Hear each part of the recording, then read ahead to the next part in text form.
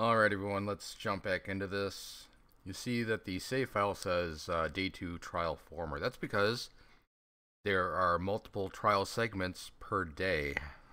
So this case is going to get really ridiculous. I think there are more trial segments in this one episode than there are in any other Ace Attorney case. With the exception of, I think, the Great Ace Attorney. I think the Great Ace Attorney has a lot of those. So anyway, let's jump in. February 23rd, 9:34 a.m., District Court, Defendant Lobby number 2. How did the investigation go yesterday, Mr. Wright? Frankly, there are still a lot of gray areas. Or rather, the whole thing is one big gray area. Don't worry about me, no matter what the outcome. I'm ready to accept my fate. I believe in you, sis. Mr. Wright, let me offer you a word of advice. Yes? A defense attorney should never believe their client. The defendant is called to trial because they are suspected of wrongdoing. Never forget that.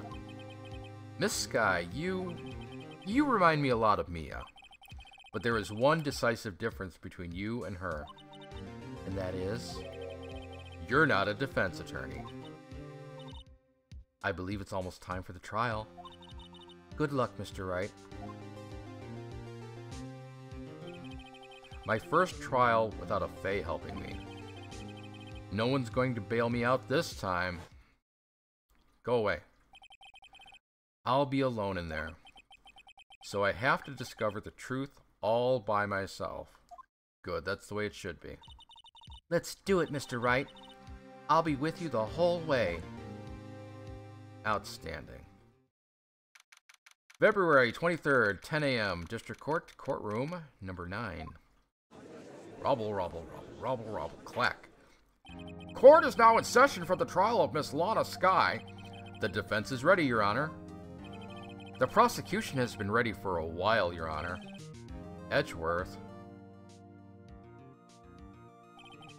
It's been 2 months, but I haven't been in a courtroom since his trial.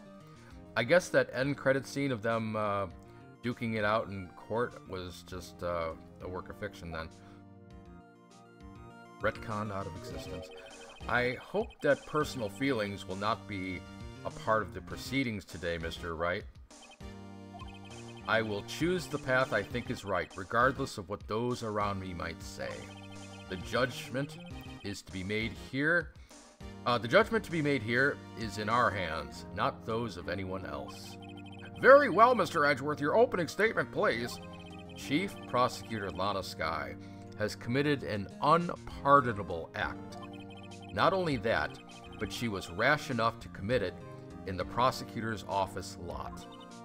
Wow, he's much more forceful in person. I suddenly feel like confessing to everything. However, she will now pay for her rashness with her life.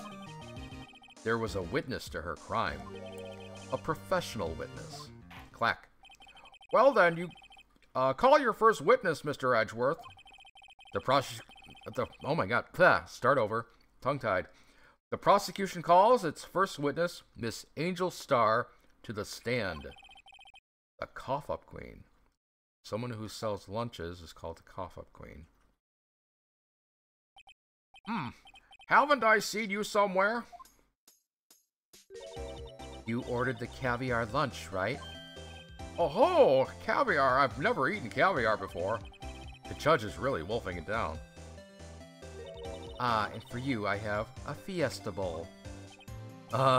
Thanks. Will the witness state her name and profession? Ah, and you, sir? Did you order the fingerprint lunchbox? It's too early for lunch. Your name and profession, please. Well, Your Honor, how does it taste? So this is why everyone raves about caviar. Oh, yum. It's so tasty it hurts. I always thought caviar would taste like pickled tapioca. What the heck does pickled tapioca taste like? Name, profession, now. Me?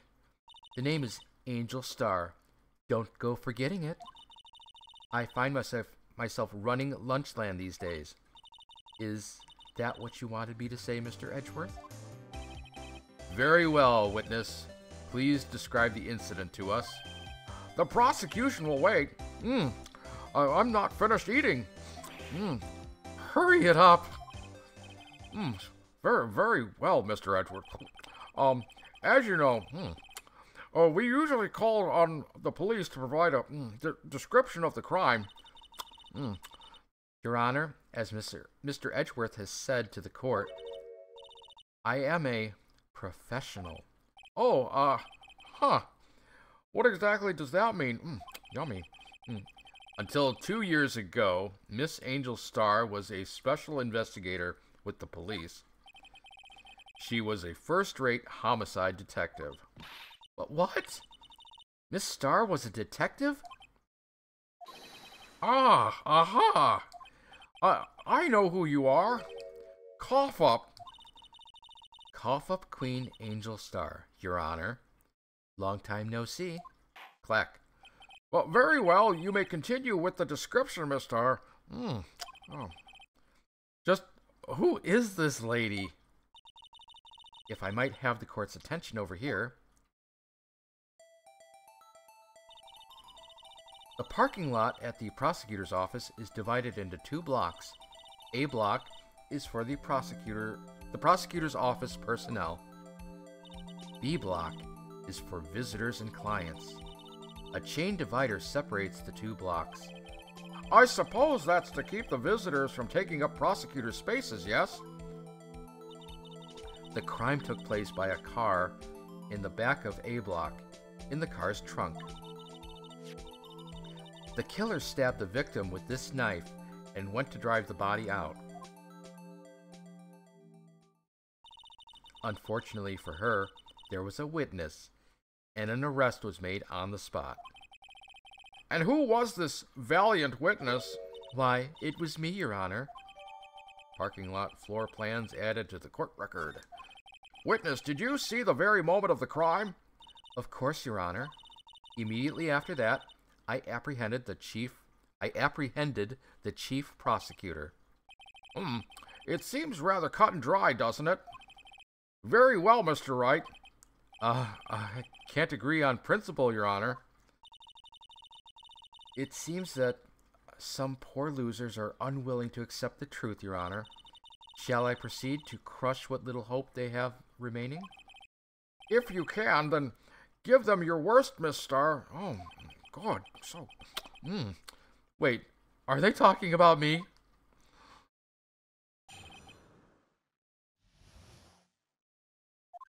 Witness testimony. Somehow, I always knew a day like this would come. I was on my way to deliver a lunchbox to my boyfriend. Which one? When I sensed something. Perhaps it was my finely honed detective's intuition at work. Through the wire fence, I saw the chief prosecutor standing next to a garish car. The chief prosecutor was holding a knife in her right hand. Then she thrust the pointy tip of the knife into Detective Goodman's chest. Bringing a lunchbox to your boyfriend. How touching. As you can see, there is no room for doubt. The key point of your testimony seems to be nothing other than the point of the knife which you saw being stabbed into Detective Goodman. So, how does it feel to be so utterly crushed? I'm still thinking about that. It's merely a flesh wound, Mr. Wright. Very well, Mr. Wright. You may cross-examine the witness. Witness account. Somehow, I always knew a day like this would come. How did you know? I respect the prosecutor's basic abhorrence of crime, yet their methods are ugly and twisted. Twisted methods will always lead to tragedy. The lunch lady's uninformed opinion is duly noted. Given that they are used to erasing inconvenient evidence at their whim, Killing off a detective that knew too much is merely an extension of that. Miss Starr, do you have something personal against prosecutors? I felt that I had found my dream job when I became an investigator, and if I hadn't been laid off by those prosecutors over there, I'd still be one. Laid off? She was fired? To me, prosecutors are nothing more than worms. That said, I am a pro, as you know. My testimony is unbiased and flawless. Very well, you may continue, Miss Starr. I was on my way to deliver a lunchbox to my boyfriend. Hold it. This boyfriend, he's the detective? Not that boyfriend, the security guard boyfriend. So that boyfriend, you have several? Yes, this boyfriend, that boyfriend, and the other boyfriend. They're all cucks. Care to join? The yet another boyfriend position is still open for applicants. I'll stick with the lunches, thanks. So good. Note to self, the judge had to think before replying. The security guard room is in the lot in A block. It's up on the second level, so you can see everything from there. That would be the room with the security sign. Incidentally, did you bring your lunchboxes by car? Since I'm a visitor now, I parked in B block. So, she was in B block when she witnessed the crime. Yeah, she was on the other side of the fence, which will be key to this somewhere, I'm sure. When I sensed something, perhaps it was my finely honed detective's intuition. Oh, shut up. You sensed something? So you're saying you had a premonition of the murder? It felt like... How would you say? Oh yes. It was like the feeling you get when you view a pumpkin chock full of seeds. I have no idea what that means. Speaking of detective intuition, wasn't the victim Mr. Bruce Goodman also a detective? Yes, well, he was like a young cheese. A young cheese? A pale white cheese, not yet tangy with experience on the streets. A greenhorn. Then I must be hard, yellowed, and sharp as a tack. Yeah, with the odor of an old cheese to match. In any case, there in the lot, I felt something stirring in the back of my mind. Your lunch lady senses were tingling. Through the wire fence, I saw the chief prosecutor standing next to a garish car.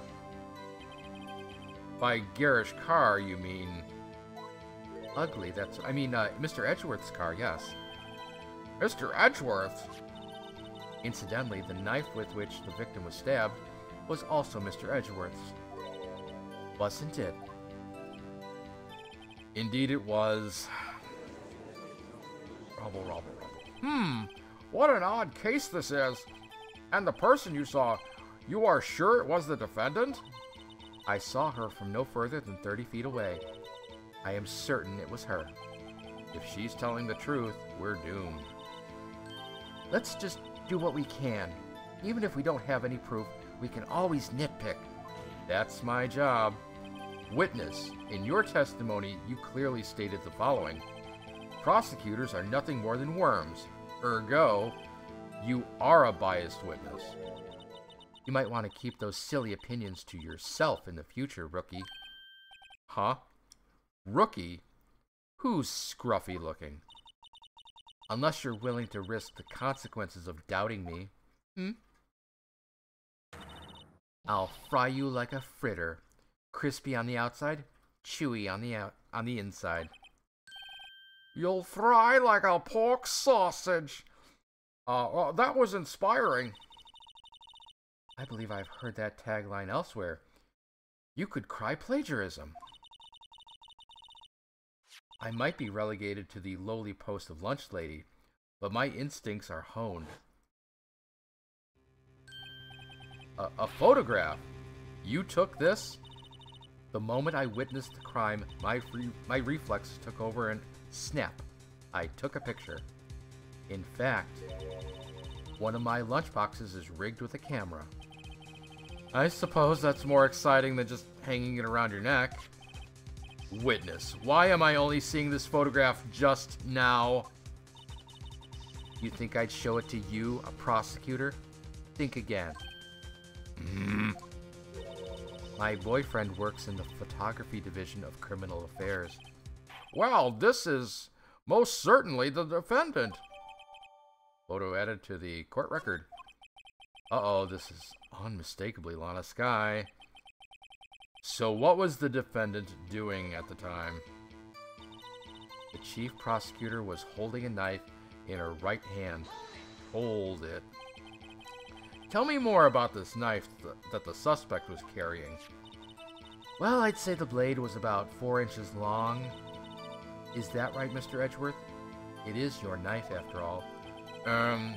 Yes, that's about right. Prosecutors are, by nature, well-versed in the location of a man's vital organs. I'm sure it was easier than boiling an egg for my egg salad surprise set.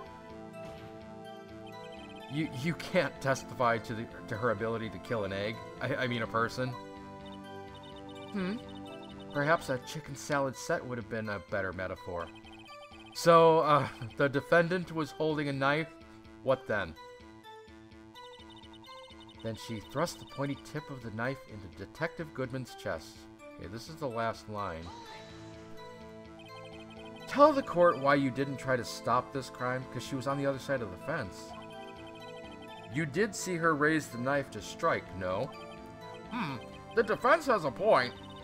Unfortunately, by the time I realized what was going on, it was already too late. Too late? Yes, the next moment, the chief prosecutor brought down the murder weapon. I see. It's only a flesh wound, Mr. Wright. We can make it. You said that before. Also, talk about plagiarism. I know what that's a reference to. Anything else? Scientifically speaking, Miss Starr's testimony is flawless. Shut up. Sounds pretty fatal to me. What do we do? Is this it? Is my sister guilty? Let's just keep our heads cool and press the witness a bit, shall we? For some reason, having her panicking next to me makes me calmer. Don't smile like that. Okay, let's take a look at this piece of evidence that we just got. Okay, yeah, I spotted this first time. There's blood on that jacket. And there's no knife in her hand. So this is after the crime. So, we gotta find something. Okay, wasn't there something else? Oh yeah, the floor plan. Because as I pointed out earlier, there's this chain link fence between the crime scene and where she was standing. So that's going to come into play too. I just got to find something that contradicts one of these two. On my way to deliver a lunchbox to my boyfriend when I sensed something. Perhaps it was my finely honed detective's intuition. And the wire fence is on the prosecutor standing next to a garish car. The prosecutor was holding a knife in her right hand. She thrust the pointy tip of the knife into Detective Goodman's chest. Okay, it's one of these last two statements. Which one? It might even be both. We might have might be able to press this on both. Just have to pick which one is more likely. She thrust the pointy tip of the knife. Was holding a knife in her right hand. Okay, this one appears to be the one that's more contradictory, so let's go for it. Yes! And you witnessed this? You saw Miss Skye stab the victim with the knife? As I've said, yes. I swear it on my finest salmon swirl lunch. Ew. I'm sure that is a fine lunch as well. Can you pass that over here, please? Come on, pass it over. But isn't that odd? Look at the... Oh, Jesus Christ. Look at this photograph. This is the photograph you took the very moment of the crime, is it not? Then why is Miss Skye not holding a knife? Ahem! Mr. Edgeworth, your thoughts? Objection. That had to be the weakest objection ever, Edgeworth. Yet, it was still stronger than your ever-feeble mind, Mr. Wright. What do you mean, Mr. Edgeworth? This photograph was not taken the moment before the stabbing. This was taken the moment after the stabbing. Objection. And how can you tell that? Blood splatter. Huh? But that's why I was objecting. See the dark crimson stains on the prosecutor's coat? But it's a black and white photograph. What else could it be, dummy? Yes. It's hard to tell, but this could be blood. Well, Mr. Wright, I see no problem here. No problem, except you. Mr. Wright, are you going to just sit there and take that kind of abuse? You got a better idea? Sure, let's object. Just for funsies. Wait, that contradicts what the witness said in her testimony. It sure did. Namely, that she took the picture the moment she witnessed the crime. Well, it seems I was just slightly unclear. My apologies. That's it? If you run out of lunch, you order seconds. Problem solved. If you don't like it, try ordering the jumbo-sized lunch from the get-go. Good advice. I'm not sure I understand it, but good advice. I didn't have time to stop her. Prosecutor Skye was cold, calculating, like a robot. She killed without pain or remorse. It was a premeditated murder. Objection. Premeditated? How do you know? Look at the chief prosecutor's hands in that photograph. Well, are those gloves? Surgical gloves made of a thin rubber, most likely. Why would she have those on? If it was not premeditated, she would not be wearing those gloves. Well, Rubble, clack. Though these gloves do seem to tell a tale of premeditation. Premeditated murder, a serious offense. Witness, add this to your testimony. You know, the witness is not supposed to say that the accused committed murder. That's an automatic objection. Anyway, the murder was planned. The rubber gloves prove it. But wait, I think we got something here. Wasn't there? Oh, there was another picture, but we don't have it as a photograph. Let's just press her on it, see what she says. What if she was just in the habit of wearing gloves? Like driving gloves? Objection. The gloves were admitted as evidence when the defendant was arrested. They were rubber gloves of the kind used for autopsies. In other words, when the chief prosecutor came to the crime scene, she came to do murder. It's the only possible conclusion one can make. Everything was planned. It was a premeditated crime. Ugh. Impressive. I'm sorry they took you off the force, Miss Starr. This is bad. She's got them thinking this was all planned. If she can prove this claim, the trial is over. The trial's already over. I've got to think of a way to show that this wasn't premeditated. It's only a flesh wound, Mr. Wright. We can make it. You said that before. Anything else? Scientifically speaking, the Starr's testimony is flawless. Okay, shut up. I know what you're saying. Okay. So there's got to be something we have to present here. Murder was premeditated.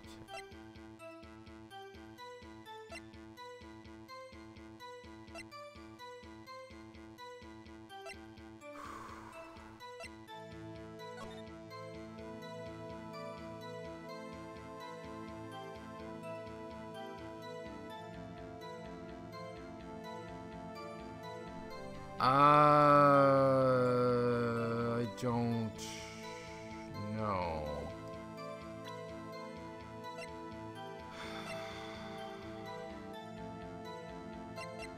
I present the Blue Badger. No. No.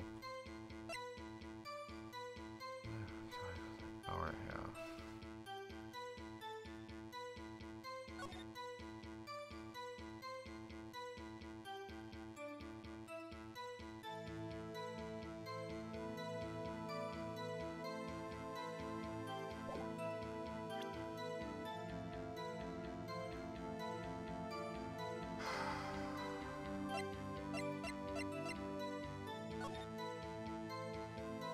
It's got to be something here that I'm supposed to present.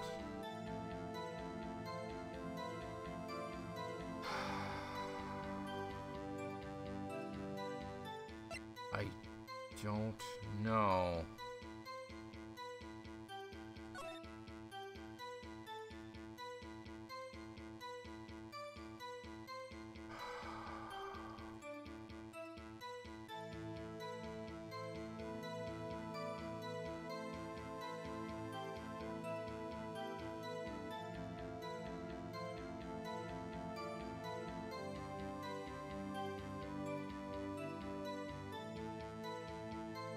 I don't know. What the hell am I supposed to...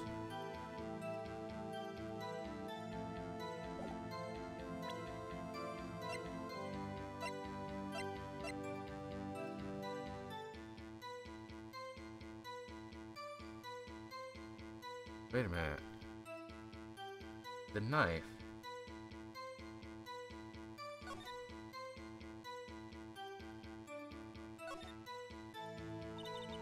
This must be the victim's blood, right? Either that or Edgeworth cut himself peeling an apple. What's Edgeworth doing with a knife like this anyway? Hey, maybe he spends his weekends roughing it in the wild. Edgeworth in the wild? I think my fruit peeling theory is more likely. Are you kidding? I always pictured him as an outdoorsman. Now there's a scary thought. Okay.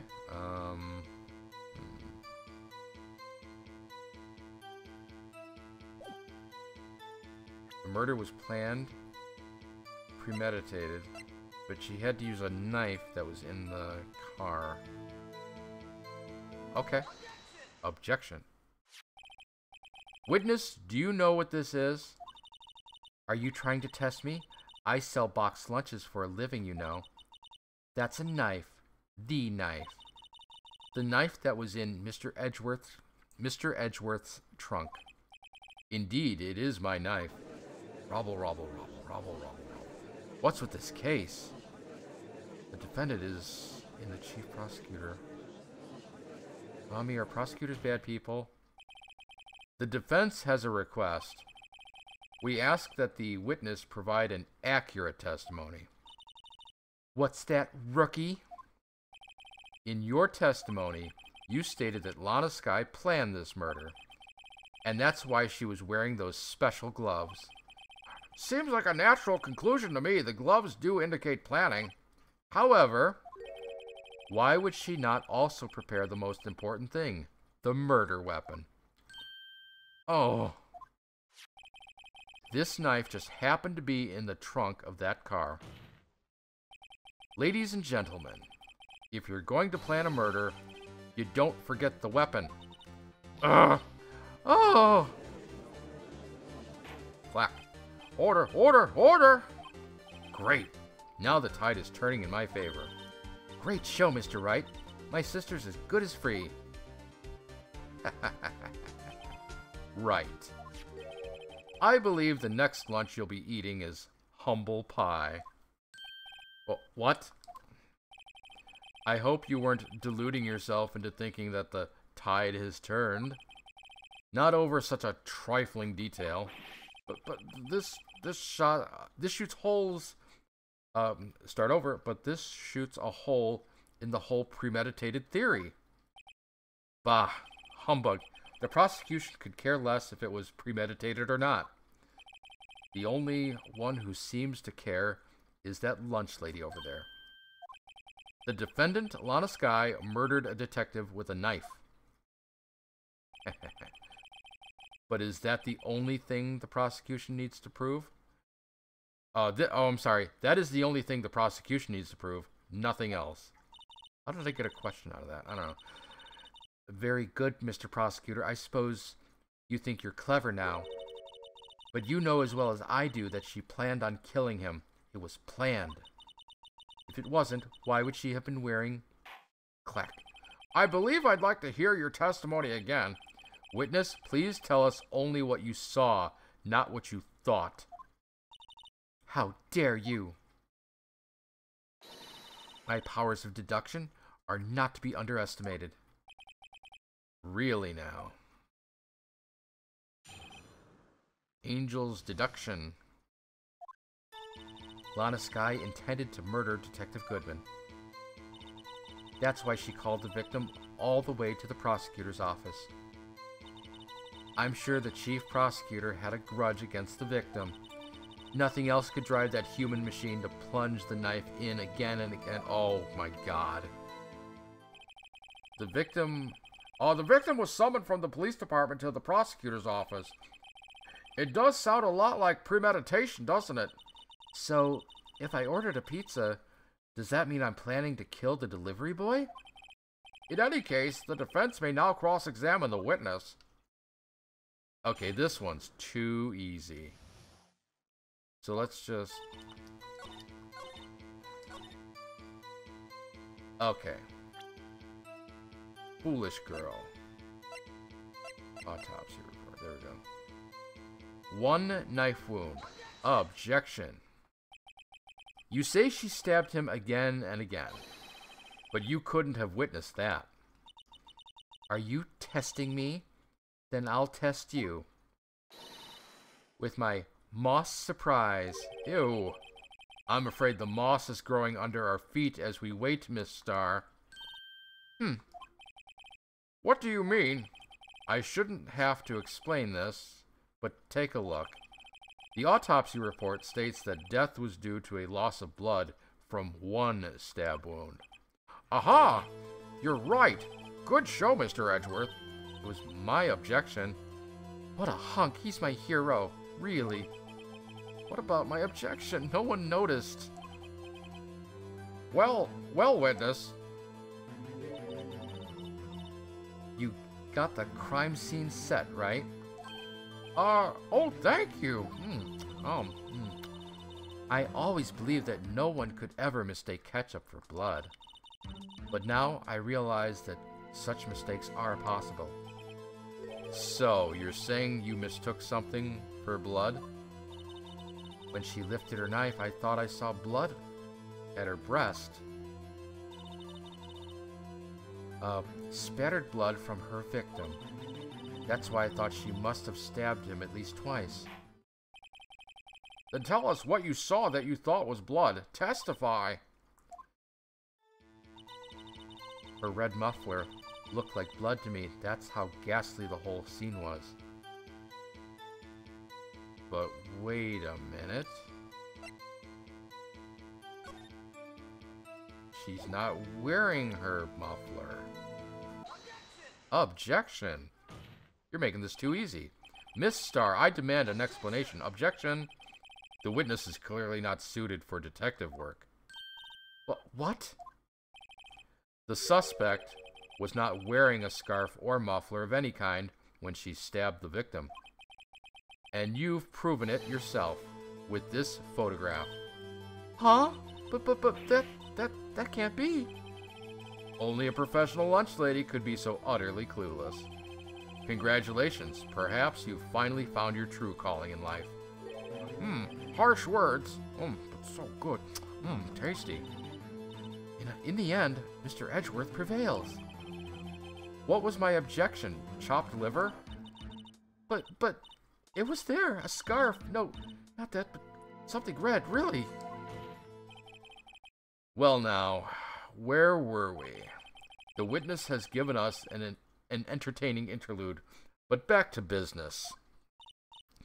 What? Clack. Very well, witness. Continue your testimony. You saw the crime and apprehended the suspect. Tell us about that. Very well. I do remember some things accurately, at least. Ultimately, we couldn't shake the most important part of her testimony. The most important part? The part where your sister stabs the victim. This next testimony might be just the moment of truth.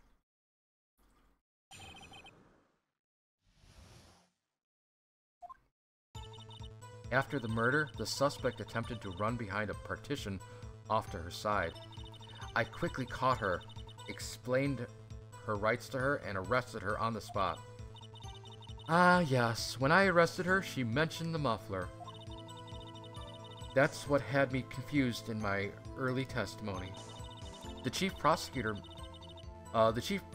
made to escape, but against Angel Starr, resistance was futile. You are quite determined about this scarf, aren't you? I strike like a snake and bite like a cobra. That's me, Angel Starr. That wasn't a very good metaphor. First of all, a cobra is a kind of snake. Don't bother me with details unless you want to get bitten. No, thanks. Note to self, Mr. Wright is weak against poisonous snakes. The chief prosecutor tried to resist, but her efforts were in vain. She knocked my hands away, kicked over an oil drum. An oil drum? Hard to imagine. Oh, she's beautiful but deadly. A predator, this one. A leopard woman. Rawr. Very well, Mr. Wright. Your cross-examination, if you will. Okay. Apprehending the suspect. I think I know what... I quickly caught her. No, you didn't.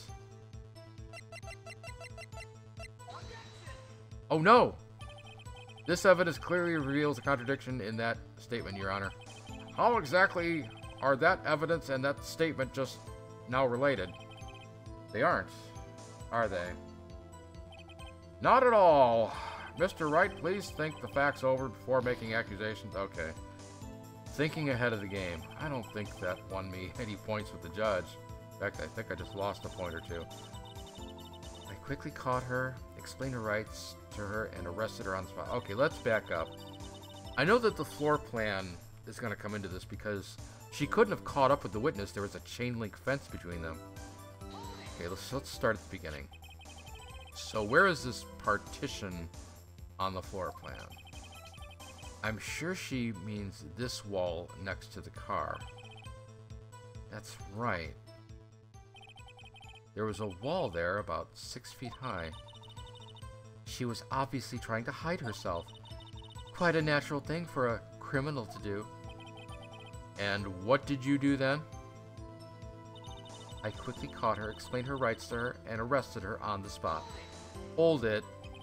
You say quickly. Were you close to the suspect? As I just said, I was only 30 feet away from her the whole time. Maybe I should press her for more details. Press.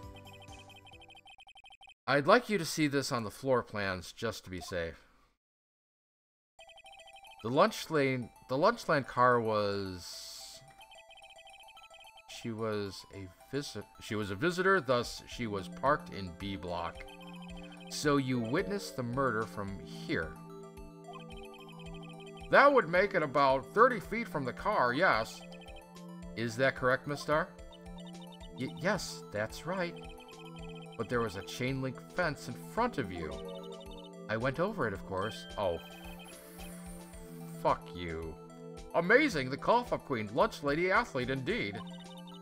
It would have taken her a little time to climb over that fence. So she couldn't have gotten to my sister that fast. Yeah, that fence was about 9 feet high, too. So how did Miss Skye not get away? Ah, yes, when I arrested her, she mentioned the muffler. Did she now? She mentioned the muffler? What exactly did she say? If I remember exactly, I would have told you in my testimony. Cheeky. Anyway, all I heard her say was the word muffler. Just that one word? So, what you heard wasn't the suspect talking to you, but to someone else? Yes, the chief prosecutor was talking on her phone. Her phone? She can't mean... Oh, yes, she can. By phone, do you mean this cell phone discovered at the crime scene? Yes, ultimately. Ultimately? My memory. It's like a salmon heading upstream, you see. No, the court doesn't see, Miss Starr. The chief prosecutor first attempted to use the phone hanging on the wall. On the wall? That's right. Near the car, there was an emergency phone on the wall. Apparently, it was out of order. And so she used her cell phone? Indeed, the emergency phone was out of order that day. Good witnessing, witness. Good witnessing? Whatever happened to good testifying? Clack. You should, of course, add this to your testimony. The things I do to please this rookie defense attorney. Lana's cell phone updated in the court record. I saw it. How she tried the phone on the wall, but had to use her cell instead. Really? Do you think you could restate your testimony for the court? Aha! I was going to ask the same thing. I'll only say this one time, so listen close, rookies.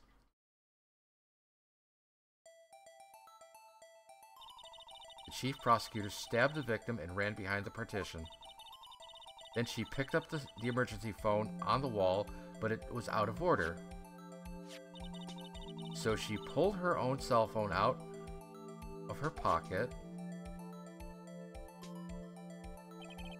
And during that time, judge is talking. And during that time, you climbed over the chain link fence? Then, when I boldly grabbed her arm, the chief prosecutor hung up her phone. And you saw her doing this? What is it, Mr. Wright? I see the problem here.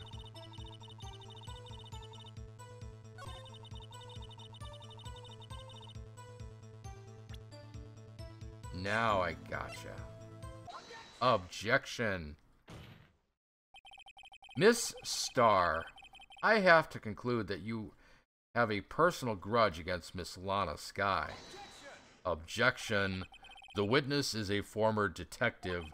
Her testimony is unmarred by personal bias. Well, who would have thought you would be my knight in shining armor, prosecutor? You who, together with the chief prosecutor, kicked me out 2 years ago. Well, Miss Starr, this is a fatal contradiction with your testimony. How do you explain this? I don't know what you're talking about. Mess with me, and I'll make you cough it all up. Ahem.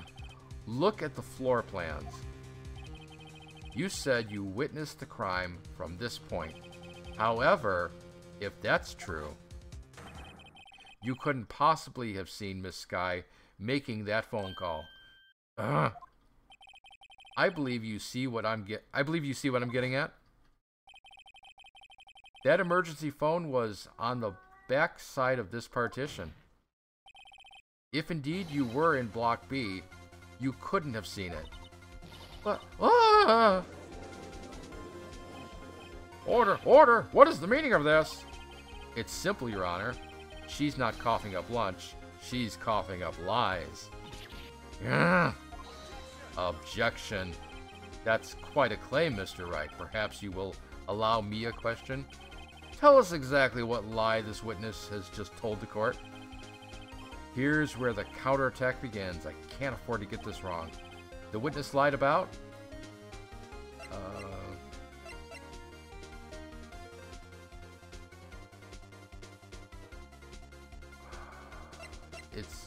It could be the order of events. Oh, it could be any of these. I gotta think about this for a second. I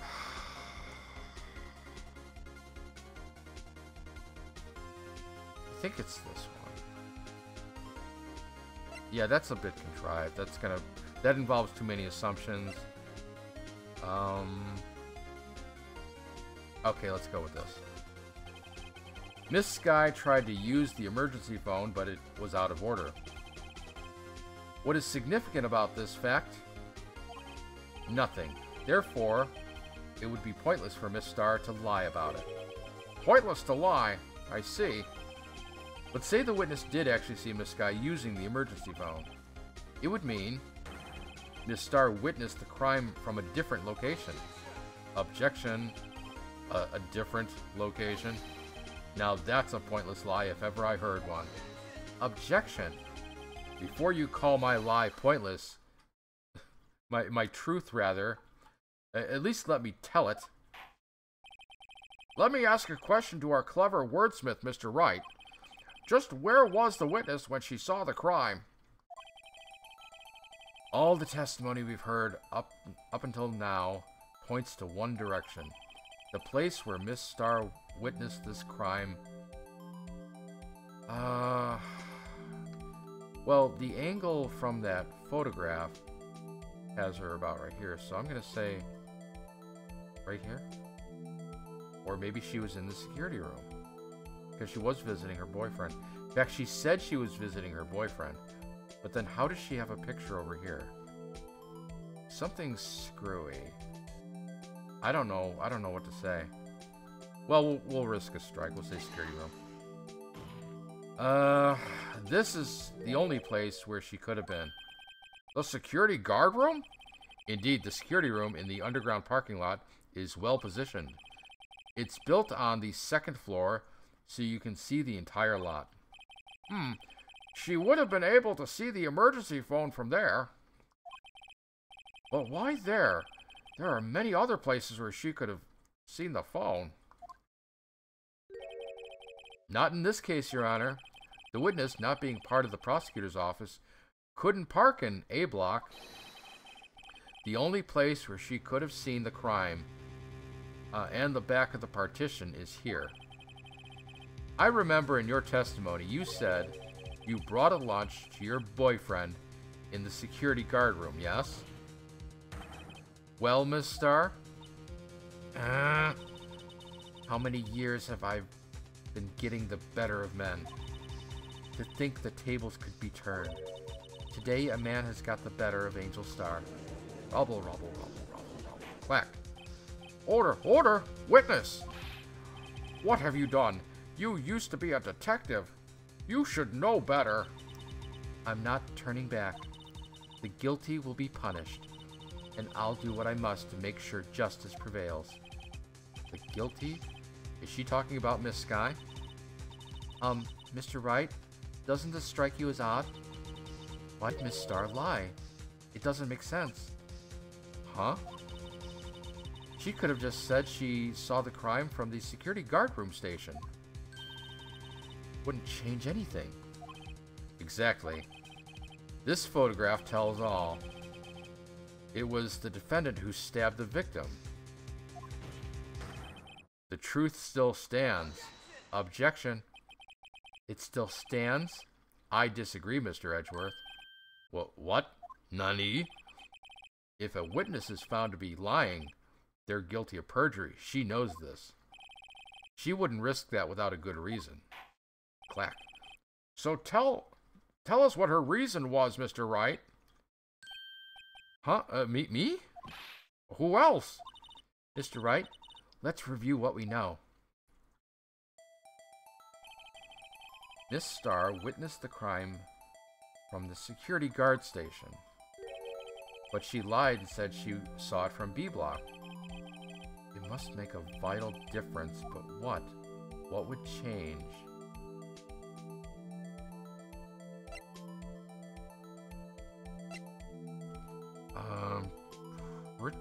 Pretty sure.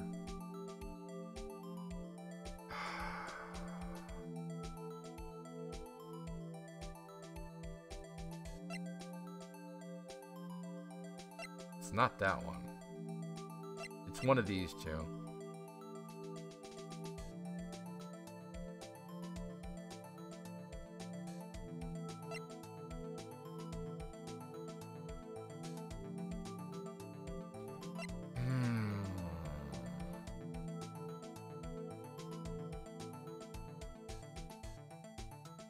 See, the picture, it's too obvious though, because the picture is taken from the other side of the fence. How did that picture get taken? But then she was pretty insistent about the distance. Well, let's start with this one. Why, the angle at which she saw the crime occur would change. The angle? What do you mean? Well, the security guard station is on the second floor, and, she would have sort of a more 3D view of the crime. Oh. And this is important, why? Damn it. Perhaps you'd like to reconsider, Mr. Wright. God damn it. Mr. Wright, let's review what we know. Yeah, come on. Okay, distance to the crime. It changes the distance between her and the scene of the crime. Objection! My condolences, Mr. Wright, but one look at the floor plans and it's quite clear. The distance between the scene of the crime and the guard station is 30 feet. I don't know how that would change what she could see. Objection! What she saw is not in question here. What matters is the time it would take her to reach the scene of the crime. Miss Starr, you witnessed the crime scene from the security guard station. Now, how long did it take you to go from there to the scene of the crime where you arrested Miss Skye? Well, witness? Yes? You ordered the squid wheels, right? You ordered the squid wheels, right? I read that wrong. The quality of my lunches has gone from low to inedible. I was bringing a PB&J lunch with fresh boysenberry jam to my boyfriend. Boysenberry for the boyfriend? He wasn't in the station, so I waited. I witnessed the crime from the glass-walled station.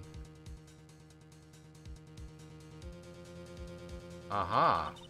And before I knew what I was doing, I found myself running toward the scene.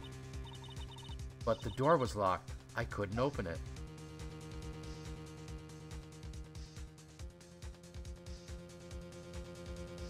Are you kidding me? That's why I had to go through the visitors' parking lot in B Block. Ah, that solves it.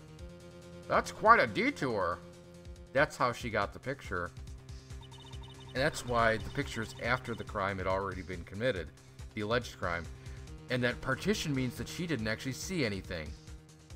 It probably took me at least 5 minutes to get to the scene of the crime. 5 minutes? This changes things considerably. But it was that woman over there in the defendant's chair who stabbed him. I know it. I have photographic evidence. I swear it. I swear it on my finest plastic spork. You have a point. The spork is a wonderful invention. Would you like another caviar lunch? Absolutely. Uh-oh. Mr. Wright, you have to do something. He's making a pig of himself. Do I have any evidence to stop this? Do I? Sure, I always say move forward with the objections. 5 minutes between the witnessing of the murder and the arrest. Think about it. You could make pasta in that amount of time. If you like it, al dente. If you like it al dente. I've got lunch boxes that tie pasta into knots, rookie.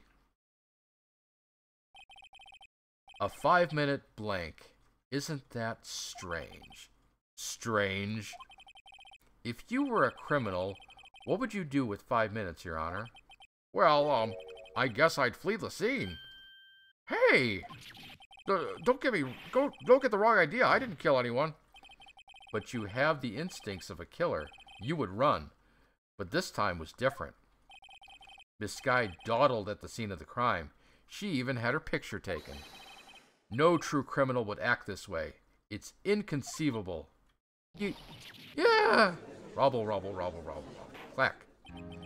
Well then, it seems we've come to the end of this testimony. The witness has a grudge against the defendant and a blank in her testimony. Mr. Edgeworth, is the next witness ready to go?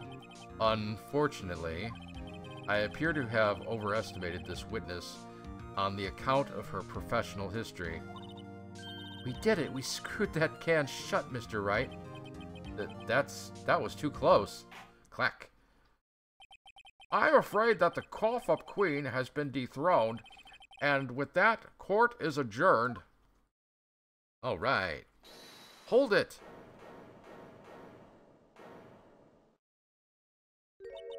Mr. Edgeworth, you ordered the squid wheels, right? That's the order she tried to foist onto me. I prefer not to take the defense team's leftovers. Anything else to say? I might be able to save you. I have decisive evidence. What was that? Is this another one of her trick lunchboxes? My apologies, but we have no further questions to ask of you, Miss Starr. Besides, I want to finish this lunch here. Ah. Is this your jumbo lunchbox? Whoa, a triple-decker. Out of deference to the witness's determination, I'll allow one more testimony. Let's hear about this decisive evidence. Like the Lunchland motto says, you won't be disappointed. What's she going to pull out of her lunchbox this time? Decisive evidence. I should have mentioned those 5 minutes when I wasn't looking at the crime scene. And now, to the matter of the victim's shoe. Did I not bring this up? No, you didn't. 2 types of blood were found on this shoe. One was, of course, the victim's. And the other blood type matches that of defendant, Islana Sky. This shoe proves it. It's flawless, decisive evidence. I might already see a problem in here. What? There was blood found on that shoe? Try Lunchland for all your lunch and decisive evidence needs. Rubble, rubble, rubble, rubble. Objection. Witness, what's the meaning of this? Why is this the first time I've heard of this evidence? Simple. As I've already said, I don't trust you with evidence, Mr. Edgeworth. That's why I took the liberty of investigating this myself. And you had blood tests performed? Didn't I mention? I have 3 boyfriends in forensics. In any case, Your Honor, I can't accept this as evidence. What? You must know the 2 rules of evidence law. Rule 1, no evidence shall be shown without the approval of the police department. In other words, this shoe is illegal evidence, at least for the time being. Is that right, Mr. Wright? It seems so. Edgeworth sure is celebrating. Not so fast, Mr. Edgeworth. Don't forget, I used to be a detective. As I mentioned previously, this shoe had already been tested by a member of the forensics department. As you can see, it was approved by the police department as of today. Even the general public can produce official evidence, Mr. Edgeworth. Is that right, Mr. Wright? It seems so. Edgeworth is looking pretty sullen. You could at least study some evidence law, really. Clack. The prosecution's complaints notwithstanding, it appears that this evidence satisfies the first rule of evidence law. However, it seems you have yet another count against you, witness. Anything to ensure that the guilty are properly judged.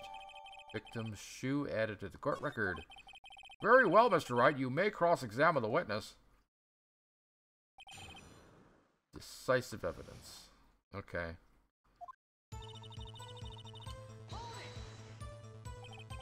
Why did you lie about those 5 minutes? I guess you could say I just wanted people to look at the results. The results? How many times do I have to say this? I saw the chief prosecutor stab the victim before my very eyes. Compared to that, a 5-minute blank means nothing. Then why didn't you just tell the truth? Don't make me laugh. We're dealing with the most untrustworthy of the vile lot known as prosecutors. Falsified evidence, arranged testimonies, erasing and manipulating evidence. When you fight monsters, you need to use every trick in the book. This when the suspect is admitting she did it? But false testimony is the most despicable crime of all, Miss Starr. Let's just get this over with. And now to the matter of the victim's shoe. Did I not bring this up? No, you didn't. And you found this shoe at the scene of the crime? I detained the chief prosecutor and notified the police department. I wanted to make myself useful while I was waiting for the police to arrive. So, like an ill-trained pooch, you snuck off with a shoe. I was afraid someone would erase the chief prosecutor's crime. This shoe was my secret weapon if that should happen. See this fashionable basket I have here? It carries more than lunchboxes, gentlemen. I'm happy for you and your lunchbox bag, really. Kinda gross you're keeping bloody evidence in with the food. In any case, you removed valuable evidence from the scene of the crime. Now, tell us what you did next. 2 types of blood were found on this shoe. One was, of course, the victim's. Hold it. So you brought it to the forensics department? If you're going to submit something as evidence in the court, you need it approved. To do that, evidence must be analyzed by a forensic expert. And she got away with her little coup because she used to be a detective. The shoe does appear to have bloodstains on it. Well, the man was stabbed after all. And that blood belonged to the victim, Detective Goodman? As I said, there were 2 types of blood found on the shoe. And the other blood type matched that of the defendant, Miss Lana Skye. You can't say for sure the blood belonged to the defendant with a blood test. You claim to know something about blood tests, rookie. Huh? Well, speak up. Blood comes in 4 types, A, B, O, and AB. However, you can't tell from a blood test whether a murder was committed in cold blood. That's just a figure of speech, Mr. Wright. Actually, we can differentiate between millions of types with all the blood tests out there. Which means that we can more or less narrow any sample of blood down to just one person. Or so I hear. That's pretty specific. If I had a little more time, I would have gotten DNA test results. But they said there's very little doubt it could be anyone but Miss Lana Skye's. So the suspect's blood was found on the victim's shoe. That ties her directly to the death of Detective Goodman. I was afraid he was going to say that. This shoe proves it. It's flawless, decisive evidence. Hold it. I can't let this evidence go through without a fight. You ordered the peppered fish guts, right? Ew. Some like it hot, Mr. Wright. Some like your client. She's in enough hot water to make a whole vat of soup. Mr. Wright, do you or don't you have a problem with this shoe? A problem? This is critical. Is there a problem with the victim's shoe? Well, let's examine the shoe. I forgot to do that.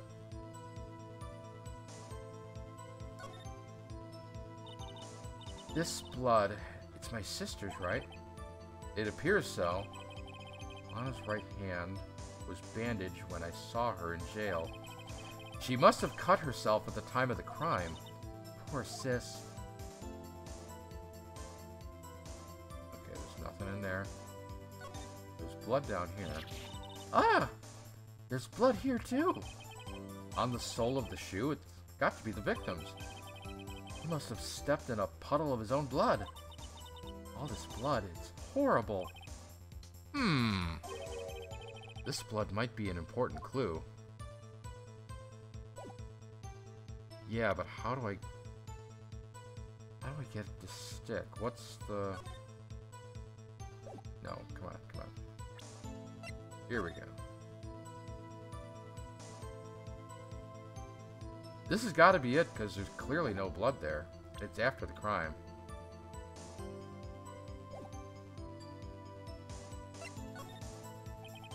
If I'm not imagining things, I'd say there's one critical problem with this evidence. A clear contradiction. That gleam in your eyes. You're still young, rookie. I'd give you a peppered fish gut now, but you couldn't take the heat, could you? Clack. Let's hear what Mr. Wright has to say. What is contradictory about the victim's shoe? Show us the problem with this evidence.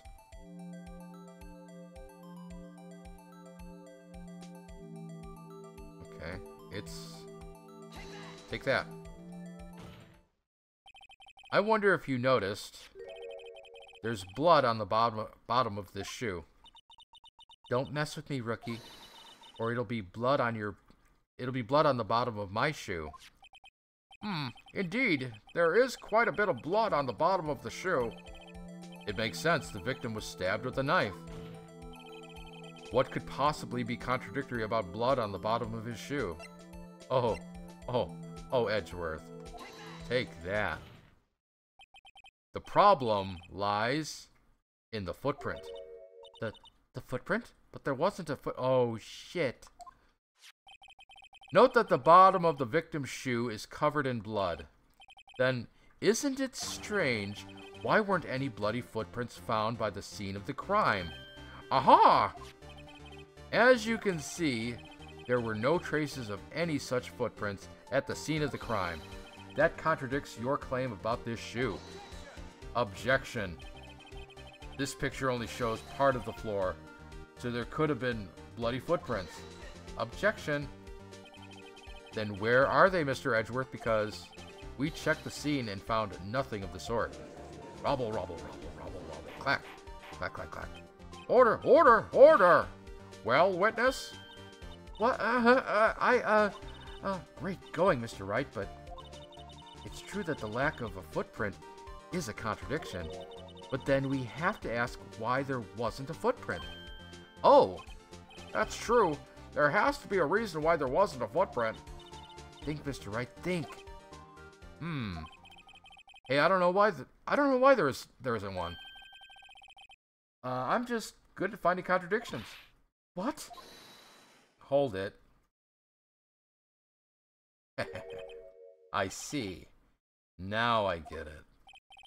Get what? Our witness is more devious than I gave her credit for. We were hoodwinked to the very end. But she slipped. There is one vital hint to the truth in her testimony. What are you talking about? Think back to when she told us about apprehending the suspect. The chief prosecutor tried to resist, but her efforts were in vain. She knocked my hands aside, kicked over an oil drum. Oh, she's beautiful but deadly. A predator, this one. A leopard woman. Rawr. Why did we play back the rawr? I thought that was strange. That was a strange thing for the normally cool-headed chief to do. No kidding. Now, witness, allow me to ask a very simple question. This oil drum, was it empty? Oh, that. Not sure I like your attitude, Mr. Edgeworth. Though apparently you're not the slowest conveyor belt in the lunchbox factory. Witness! Well, was the oil drum empty? The oil drum kicked over by the chief prosecutor was brimming with water. What? Water? What does that mean? But the order of events are wrong. I already see the problem here. Still don't get it, Mr. Wright? Do you want to know the reason she knocked it over? The real reason? Aha! You don't mean... Yes, the suspect knocked over that oil drum For one reason, and one reason only. To erase the bloodstains that would become evidence against her. Whoa. Rubble, rubble, rubble, clack. That ties things up quite nicely. The blood stains left on the victim's shoes tie her quite clearly to this murder. Then after the deed was done, she knocked over the oil drum to erase the telltale signs. Why, that's a prosecutor's specialty, erasing evidence. That reminds me, Miss Skye's right hand was hurt. Didn't she say she cut herself when she stabbed him? So that's when my sister's blood got on the shoe? Well, I see no reason to prolong this trial, but Mr. Wright, do something, please. But what can I do? Your sister has confessed to the crime, and she tried to conceal it. But... Enough. There is no need for further debate. The verdict, Your Honor. Very well. Put Angel Starr... But Angel Starr is on the prosecution's side. She could have been lying about the water. Clack. This court finds the defendant, Miss Lana Skye. Hold it. Little girl, what did you just say? Me? Did you say that I, Angel Starr, was on the prosecution side? Well, yeah, you are. You're saying my sister hid evidence by erasing the bloody footprints. Well, I thought you'd had your fill, but here you are, demanding a second helping. Another lunchbox. A lunchbox called evidence. Well, wait, witness, don't tell me you have something else. Objection. The time for deliberations is past. Any further comments, and you will be held in contempt of court. I have nothing but contempt for this court. Your threats don't scare the cough-up queen. Look at this photograph. A photograph? I had it just in case anyone had the gall to suggest that the white shoe didn't belong to the victim. I see no room for error in this evidence. Mr. Wright, wait. Look at the asphalt in the photo. Hey, it's clearly wet. Clack. Erasing the last trace of doubt from the court's mind. Immediately after the murder, the crime scene was washed with water. I'm sorry, Mr. Wright. I guess I couldn't help after all. It's not your fault. I knew I couldn't win this case from the beginning. And it seems this is what your sister wanted anyway.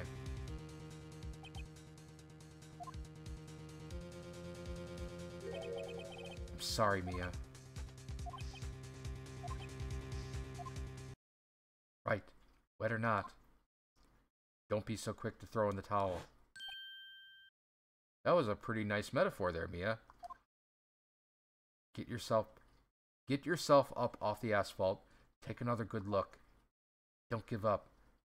Not until the bitter end. We're at the bitter end. This is the last piece of evidence. Very well. This time I'd like to declare a verdict. This time I'd like to declare a verdict for good. I need to take a break. I'm getting tongue-tied. Uh-oh. Clack. Your Honor, wait. Oh, what is it with you people? Can't I hand down my verdicts in peace anymore? Whatever it is, can it wait? No, it can't. Then it will be too late. Look at this photograph last submitted. This trial isn't over until we give each piece of evidence proper consideration. So, Wright, are you saying there's a problem with this latest piece of evidence? Yeah. I'll think later. Yeah, there's a problem. Right or wrong, I've got to go ahead with this. I suppose since we've come this far, we should give every claim a fair shake. Very well, Mr. Wright. Show the court the problem In this photograph,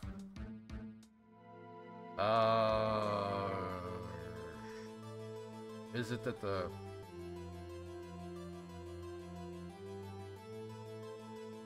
What's this? What is this? Take that. The problem in this photograph is here. What's this? Oh, sorry, Edgeworth. What's this? There's something poking out of the car's muffler. Wait just a moment, Mr. Edgeworth. Your Honor. You just said muffler. However, I see no trace of a muffler or scarf of any kind in this photograph.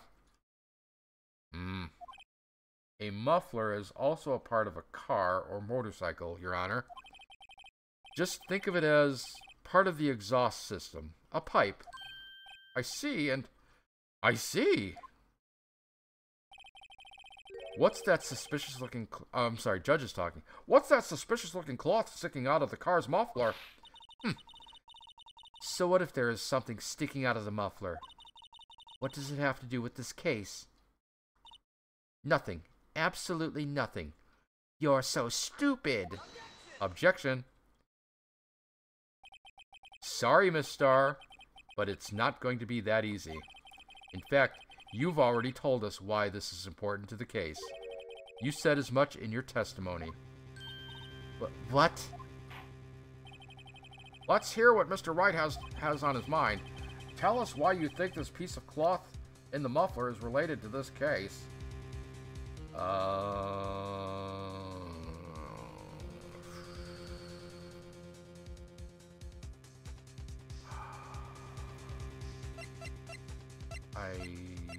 don't know. Wait.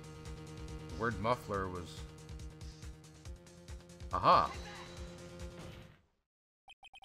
Miss Starr, recall your testimony for the court. Ah, yes. When I arrested her, she mentioned the muffler. That's what had me confused by my early test. God damn it. That's what had me confused in my early testimony. Muffler. Could it be that the muffler you heard mentioned was actually this exhaust pipe?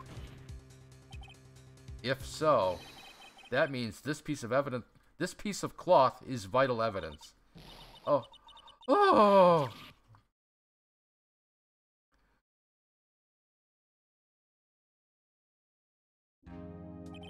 Well, it seems we have to suspend the proceedings. Suspend? I find myself wondering about that piece of cloth. If we leave any questions unanswered here, we do a disservice to the law.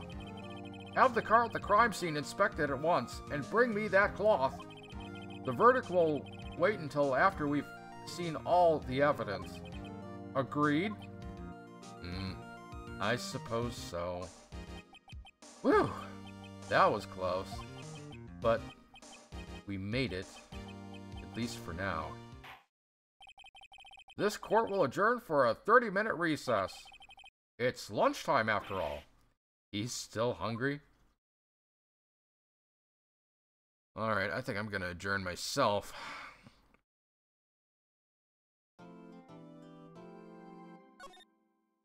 And have something to eat. Because it is getting close to breakfast time. I'll be back.